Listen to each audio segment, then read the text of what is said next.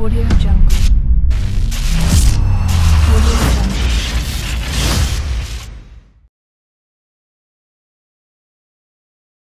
How's it going, ladies and gentlemen? It's Sinister of the Gamer section, bringing you another review. And today's review is on Metroland for Xbox Series S and X, Xbox One, PlayStation 4 and 5, Nintendo Switch, and PC.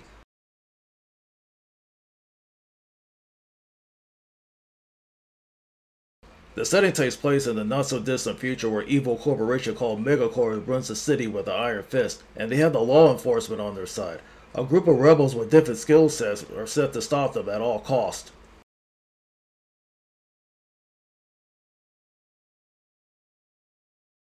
Graphically, Metroland has a cartoony look to it with its bright, vibrant colors. The character models have their detail from the hair to the outfits. The different locations are nicely done, from the city, the park, the library, and more.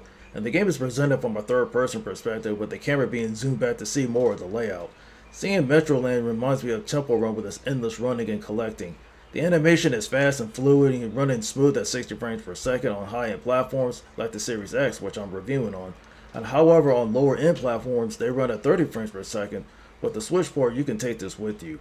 The music is okay, with the tone appealing to younger players. The sound effects are cool. For example, if you're running in the city, you can hear the sirens from the enforcement vehicles coming through.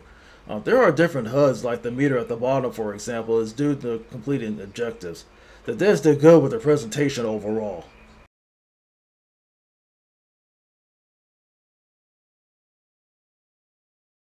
Metroland is an endless running game. Not only you have to avoid the law chasing you, but do challenges too. Before each race, there are different characters to choose from, but the others have to be unlocked. The controls are simple. Basically, you run between 3 planes, left, middle, and right, and your runner can jump and roll respectively while avoiding the law.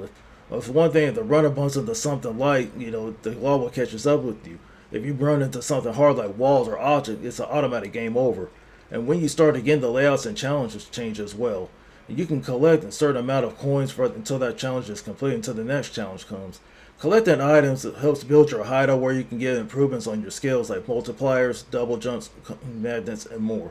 Overall, this is a big collectathon. Fans of Temple Run will try this out.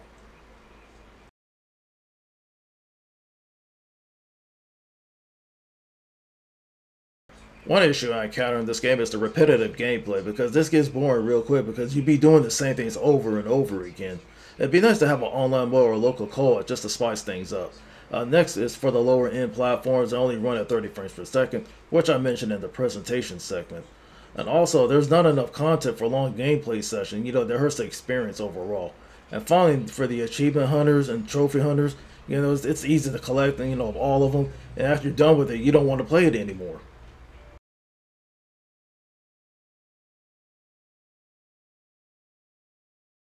I give Metroland a 2 out of 5. Thanks for tuning in to the best place for gaming. If you enjoyed the content, be sure to leave us a like and subscribe to the channel.